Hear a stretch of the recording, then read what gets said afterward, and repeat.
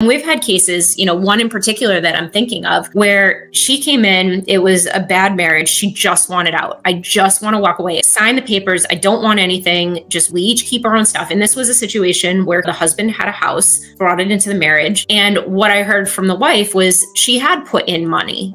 She had done a substantial amount of the work in the house, had put in quite a bit of her own money. And I had to say, I think you have an argument here to be able to get some of that back. But for her, the emotional cost of having to go through that meant more than the financial. So we put out an offer, just sign the piece of paper, everybody leaves. He refused to sign the piece of paper.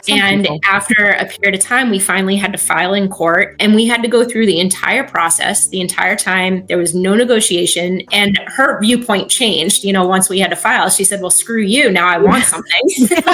I would too. I'd be like, well, now I do.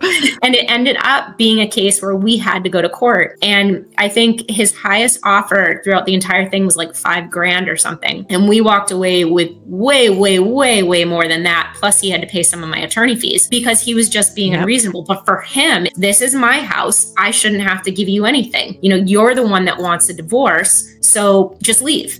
Except if he had just signed the paperwork at the beginning, that's what he would have gotten. But that's where the emotional side of divorce really comes into play. And that changes the ballgame, because you can have on paper, this is how an outcome should look. You're always on your A game, and you always have to change direction based on emotions and strategy.